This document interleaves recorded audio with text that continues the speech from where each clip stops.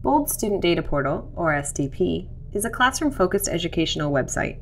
It provides a complete suite of tools that support the teaching of DNA sequence generation and analysis, specifically with applications in biodiversity research through DNA barcoding. This website was developed from the BOLD framework, which is an integrated web environment for the collection, analysis, and sharing of DNA barcode data. SDP is a classroom-focused solution to aid in the education of high school and undergraduate students. It helps classes produce scientifically relevant data by providing a set of interfaces and workflows specifically designed for students and instructors. This system provides several key advantages. It supports the assembly of data records from individual elements that students can independently contribute. Its attribution system details the work done by individual students, but also supports team-based activities.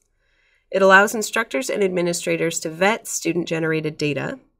Its safeguards ensure that only high-quality data is published for use by the scientific community, and publication of data leads to student acknowledgement in scientific databases used around the world. To use BOLD-SDP, all teachers will need to create instructor accounts. Click Create Your Instructor Account to get started.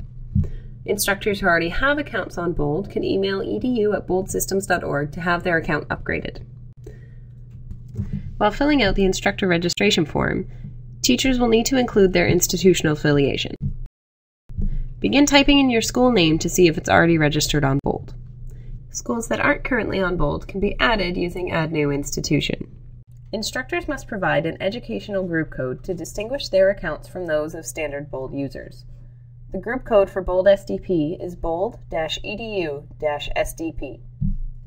Following registration, instructors will receive an email to confirm account information. This email may take up to 2 days to arrive. BOLD-SDP has a team of dedicated data managers to ensure that all requests are met as soon as possible. This email will also contain 5 registration keys. These keys are used to register classes. They're unique, they may only be used once, and we ask that they're not distributed. Instructors who need more keys can request them by emailing edu@boldsystems.org. Once you log in with your instructor account, you can register a course. Here's where you'll use one of the registration keys you were given in the email. If you work with any colleagues on class projects, you can add a co-instructor to your class.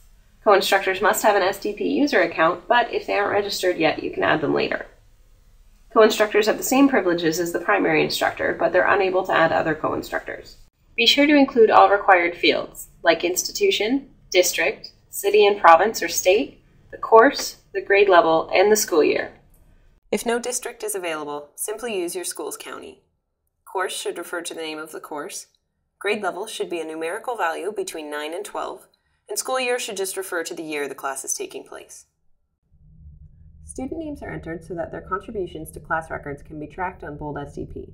This can be very useful when assigning participation marks. Student emails are not required, but if they're entered, they can be emailed directly from SDP. This information is kept confidential, and students will never be contacted directly by BOLD-SDP staff. Once you hit Submit, you will see a page displaying the login information for all the students in the course. Tracking of student contributions is done independently of the login account, so all students can share one username and password and still get credit for their work.